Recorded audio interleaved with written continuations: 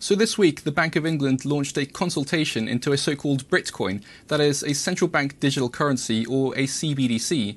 They say it will help businesses maintain trust in money and better protect financial stability, and it looks like they may launch it by the end of the decade.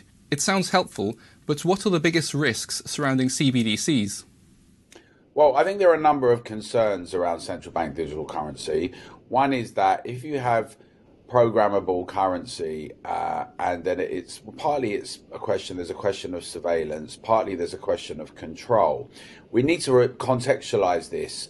The Bank of International Settlements, the CEO said that we'll be able to monitor every single transaction, who's doing it, where and when, and how that happens onto every dollar.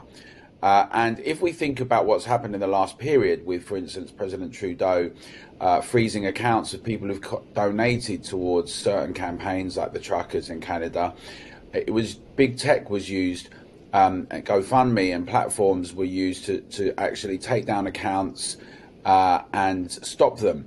So one key point in support of CBDCs is technological competition. If China or Russia get there first, it will make the West weaker, since currently most of the world uses America's SWIFT system for financial transactions. So what are your thoughts here? I think the thing is that I'm all for technological development, rapid. We need much more than we currently have. But I don't think it's particularly a challenge that the yuan, the digital yuan, is going to come before something else. We can decide in our own sovereign nations how to organize ourselves, and we can also continue to trade as we do internationally, as we have done for a very long time. This is a solution that's not needed for a problem that's not there. So it's the wrong way around that people are thinking about it. So you noted the digital yuan. So China's already testing it in a variety of cities, but China's also known for its social credit score system. How easy would it be to implement a similar system in the UK if we have a Bitcoin?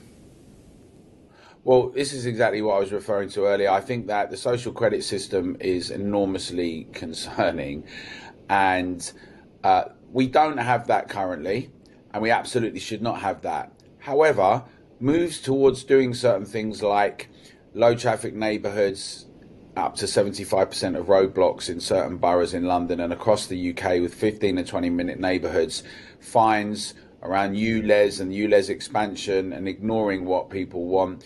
We know that various people have been taken down from big tech platforms. There's been all sorts of censorship and spying and surveillance. So whilst China has some very concerning issues going on, I think in Britain we have enormous concerns as well. So one of the selling points that the Bank of England has spoken about is that the money can be programmable.